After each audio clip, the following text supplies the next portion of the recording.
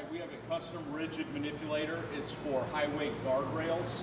It's to, after they fabricated them, it's to put them into racks as well as loading a paint line.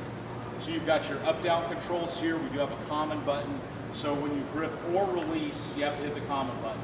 We have a rotation brake on off there, as well as pitch up down. So they're going to grab a flat from a pallet, pitch it, load a paint line. We also have a secondary set of controls, so they don't have to walk around the tool. You've got your common, pitch up, down, grip, release. So I'm going to go ahead and come down onto the part. One thing you're going to notice is that the vacuum is going to shut off right away, so you don't hear the vacuum pump continually running. We have air-saving pumps. So I vacuum onto the part, and go ahead, pitch the part up.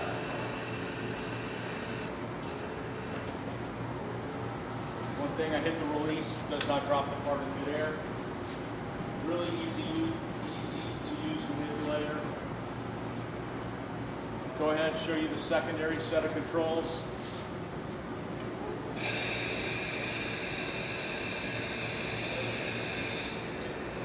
Pitch the part down.